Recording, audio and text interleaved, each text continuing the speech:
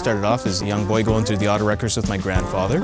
And, you know, and walking through all the cars and checking out the old wrecks and then seeing that old stuff, that left quite an impression in my life.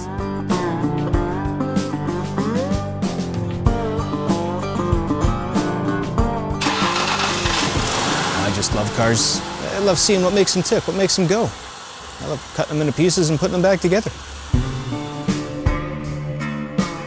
I'm an auto wrecker. I work in the auto dismantling sector, and basically it is taking salvaged vehicles and reselling and reusing the salvageable parts off of them. Usually somebody gets in a collision or something bad happens to the car and it ends up in the auction. Usually after we bid on them, they find their way to this yard here. So I'll process the vehicle, make sure if it has a good motor, a good transmission, and good suspension pieces, and then we proceed with inventorying those parts and selling them. Hit another kind of vehicle, we got white paint, right? You know, so it hits something with white paint on it. I see my job as a bit of a detective story. Sometimes it's fun to kind of take a look at a car and guess what kind of collision was in it. Sometimes you get in some pretty bad wrecks and, you know, you can kind of put two and two together. I'll look for the obvious damage. You know, if it has a broken or cracked battery, we'll take that out of there and dispose of that properly. What makes me a great dismantler? Years of experience, perseverance.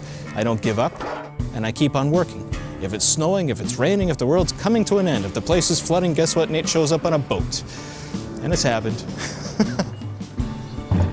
I have two young girls, and you know, I hope what I've learned over the years I can pass on to them. My oldest one, she works on cars with me here and there.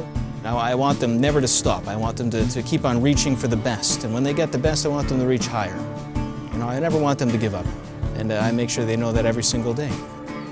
But don't let people tell you that, oh yeah, you're not making a difference in the world, or you know, your job doesn't matter. Because you know what? It's on how you present yourself and how you tackle the world. Every day's different. And that's really rewarding.